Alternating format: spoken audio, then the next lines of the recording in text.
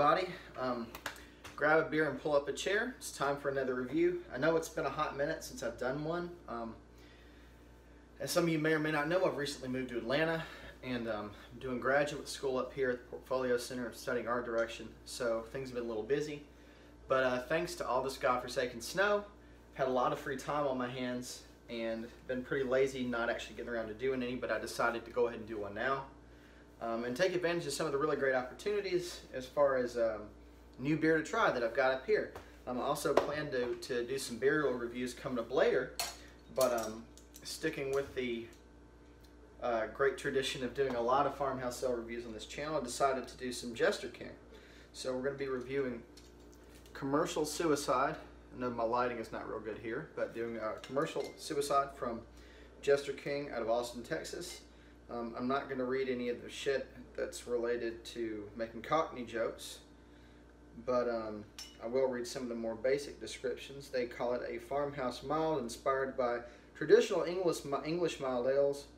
Commercial Suicide retains the sessionability of its classic counterpart while taking on its own unique sense of place through fermentation in an oak foeder. And with yeast and bacteria, the Texas Hill Country, unfiltered and pasteurized, 100% bottle conditioned.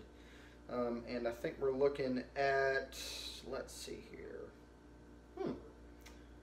Surely the ABV is on here somewhere. I think it's like 6%. I don't remember. Oh, here we go, 3.3. So real low. So quick note on my experiences with Jester King. I've had some of it. I think I've had their Black Metal Stout probably about 6 or 8 years ago at this point. Maybe less. Probably, maybe, let me put it this way, at least 4 years ago. And I don't remember anything about it. They were actually in the Birmingham market, in the Alabama market generally, and then they pulled out. So, who's to say? But anyway, really excited to try this. I've kind of gotten into Farmhouse Ales, you know, since the last time I tried them. As y'all know, I'm real big on those, real big on Saisons and stuff like that. So, super pumped to try some stuff that I just wasn't so aware of at the time. We'll get it into a glass and see what's going on here. So getting that kind of, you know, mild ale color for sure.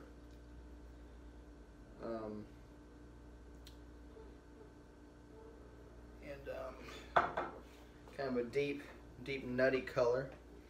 Like I said, guys, I apologize on the lighting. I'll have to figure something else out. You get some kind of nice red-brown hues here. A kind of frothy two-finger head on it. It's a real pleasant-looking beer. Kind of looks like sweet tea, if I'm being honest. And like I said, I know it kind of looks black in the image here. See, maybe I can get it in a decent enough light. That's a little better. But anyway. So immediately getting kind of some nutty, sort of hazelnut stuff going on there. A little bit of chocolate. Kind of that powdery malty kind of note. I imagine this is probably going to take a little bit of time to open up, so we'll come back to the nose and I'll go ahead and just kind of taste it. We'll see what's going on here.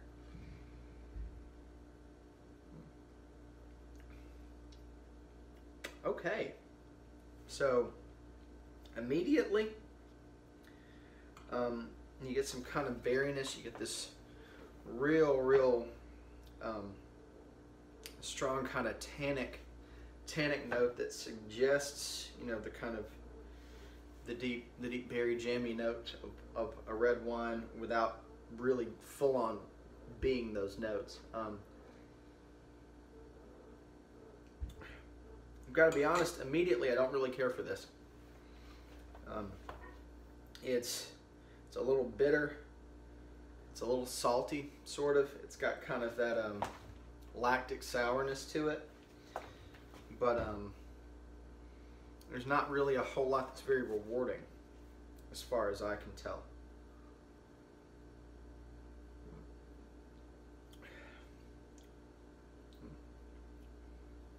Yeah, there's a real unpleasant aftertaste going on here that I just can't say I'm a fan of. And you know, I think this probably needs some time to sit and open up a little bit, so I'm going to take a second here, kind of absorb some other things that are going on. Maybe give it about 5 minutes or so, and I'll come back and we'll talk a little bit more about it. All right, well, I'm back. I took just a minute here to kind of take in what else is going on, and kind of read some more stuff about it, just to see what other people had said. One of the things that they observed was a toasty note. I am kind of getting that. And it does open up a little bit, but I will say it's hard for me to adequately express to you how immediately unpleasant it is when it comes out of the bottle. It does get better. And I don't know that this would be the first thing I'd reach for. If I went to the store, I would say probably not. But this has a place. But like I said, that my first instinct is that the situation that the English ales find themselves in, of being kind of fruity and earthy and stuff like that, the way that it's, and really I think it's the nuttiness, the way that the nuttiness gels with the tannic qualities here and the toastiness gels with the tannic qualities here, and all of that merges with the farmhouse yeast. I just don't think it's the best combo, to be real honest with you.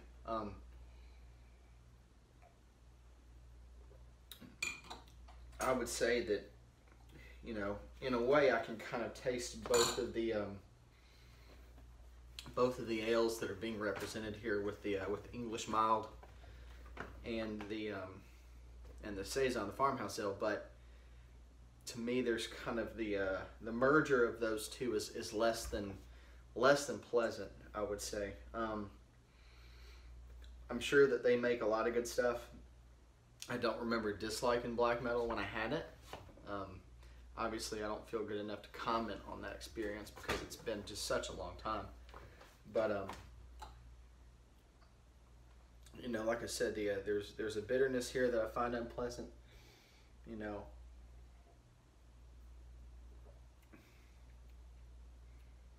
yeah, there's some flavors here that border on like a Flemish brown or a, you know, Flanders red, or rather an old brown or a Flanders red. But those nutty flavors just kind of supplant that, and you know, this kind of, to me, tastes like maybe a lesser one of those beers that was taken out of the foeder before it was done, because it feels like it's, you know, it's sitting somewhere in between being one of those and just being slightly old beer. You know, something that was taken out of the oven a bit early. And don't get me wrong, I think this is probably what they intended. And I don't hate it. It's okay.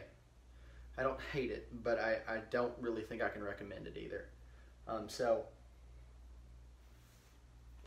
yeah, guys, unfortunately, those are my thoughts on Jester King Commercial Suicide. I may revisit this later, but as of now, it's probably not very likely. As always, if you're drinking, keep drinking. If you're brewing, keep brewing. Cheers, Prost, and à votre sang.